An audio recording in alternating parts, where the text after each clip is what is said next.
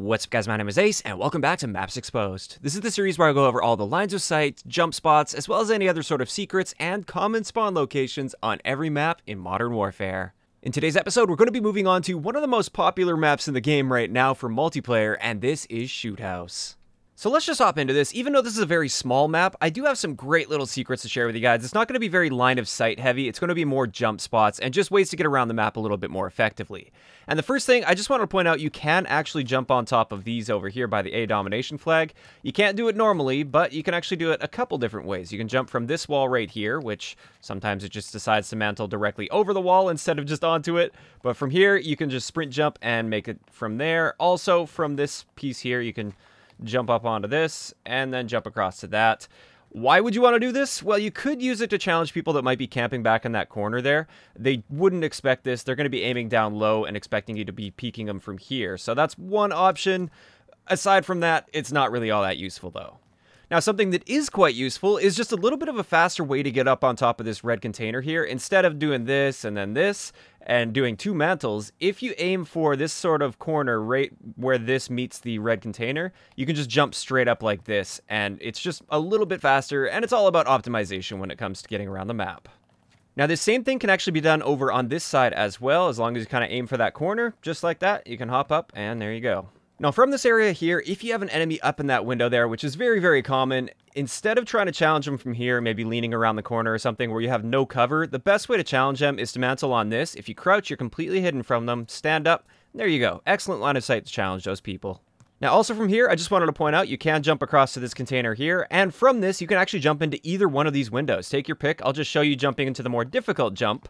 That's this window right here, but even that is pretty easy to do. Now, getting over by the B domination flag, if you want to challenge people that are over in this direction here, your only option looks like it's to come around this corner. And a lot of you guys have probably tried jumping up on top of here, and it doesn't work. But it actually does. If you go to this part here where you have this logo, you can jump on top from this one, and also if you aim for this corner right here, that will also allow you to jump up on top of here. Now, why would you want to do this? Well, then you're not limiting yourself by coming around that corner where they're going to be pre-aiming you. Also, from this spot, you can jump across to this corner here, and that just helps you get around the map a lot more effectively and a lot less predictably. Now, also over here, I just wanted to point out something that I found as I was jumping around, and that is there's like a little invisible ledge that you can hop up on right here, and this allows you to see a little bit over top. You can't really see much more, so if they're laying down on the B flag, for instance, you won't see them, but if you see them running through there, you might be able to pick them off from that little area. You can also use this, of course, by hopping up on here. That allows you to then hop up on top of this, which isn't the most practical thing, but again, it's just showing you guys what these tools are, and you just might run into a situation where you want to use that tool.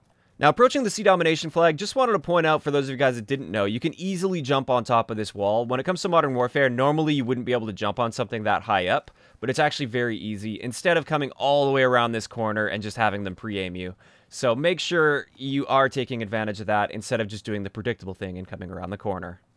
Now, getting back to this area here, this line of sight is cut off, so you can't see all the way back to that area until you come up to here. However, if you jump on top of this burning vehicle right here, that will give you a line of sight onto the people all the way at the back there, and then you can maybe pick them off with a longer range gun. This is fairly obvious. I've seen a lot of people hanging out in these areas, but that's just something that you can do if you're looking for some longer shots with this map. Now, getting over to this area here, this is a headquarters location. I believe there's also a hard point somewhere around here, although I could be mistaken on that. Just wanted to point out you can jump up on the forklift here, and then this is an excellent way to challenge people when they're coming through this choke point. Instead of being on the ground where they expect you to be in a fair 50-50 gunfight, it's quite easy to just hop yourself up, and there you go.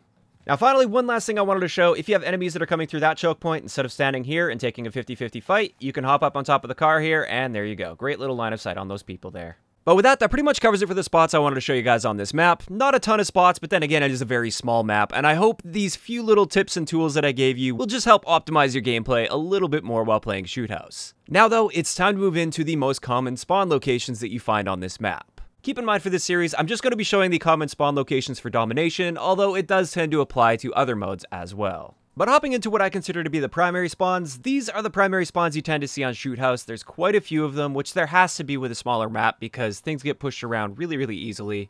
So these are the spawns that you see most of the time. Then we have some secondary spawns that I was seeing fairly often, but not quite as often as the primary spawns. And then finally, we have all of the other spawn points. These are ones that I only ran into like once or twice within my testing. They do exist. They will happen in some specific situation, especially when there's a lot of pressure put on all of the other spawns. But generally speaking, you don't see these ones too often. And with that, that's going to wrap it up for today's episode of Maps Exposed on Shoothouse. As always with this series, I'm really interested to hear what you guys think of this map in the comment section down below, so let me know that. And also, let me know which map you'd like me to cover next for this series. Keeping in mind, I've already covered Piccadilly and Hackney Yard. The playlist will be linked down below. If you enjoyed the video, a like rating is always appreciated, and don't forget to subscribe for more if you haven't already. I'll talk to you guys next time.